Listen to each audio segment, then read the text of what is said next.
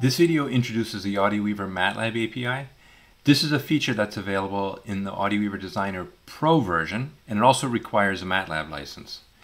This video demonstrates the basic capabilities of getting and setting parameter values, and really only scratches the surface of what the MATLAB API is able to do. Typical interaction you're going to use is from the MATLAB command prompt. You're going to use getGsys to get the system object from Designer.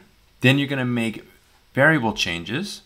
So that's gsys.sys. And then finally, when you're done, you're going to send the design back to AudioWeaver Designer. Let me go ahead and demonstrate this for you.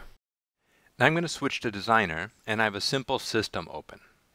And I'm going to go to the MATLAB command prompt. And I'm going to type the command getGsys. And I'm going to put in the name of the system that's open in Designer. This is going to get a large structure from Designer, which is the entire state of the Designer GUI. This also has a subfield called sys.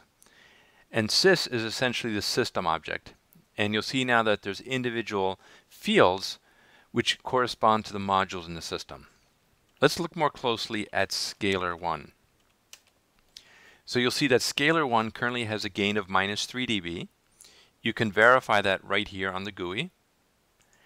And what I'm going to do is I'm going to set the gain to -12. So this change is made locally in the MATLAB structure. And when I'm done is I send gsys back to Designer, give it the name of the system, and then when I switch back and I redraw, you'll see that the gain is now -12 dB. What's nice about the MATLAB API is it works not only in design mode, but also in tuning mode. Let's go ahead and build this system. So audio is being processed here in real time. I'll switch back to MATLAB. Let's get our system object. Let's look at scalar 1. And let's change it from -12 back to -3 dB. And now the audio is much louder.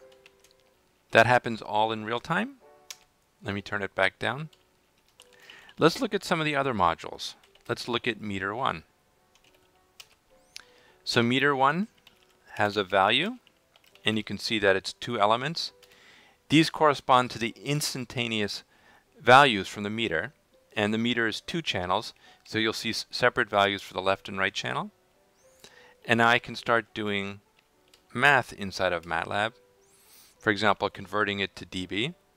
And these values are read back from the target anytime I access the meter1.value. I can also look at the sync module, and he's got an internal array value. And so value is 48 by 2, so that's 1 millisecond of audio data. And now I'll get an array back, and I could do things like plot this data inside of MATLAB. And so that data is read from the target, plotted, and now I can manipulate it.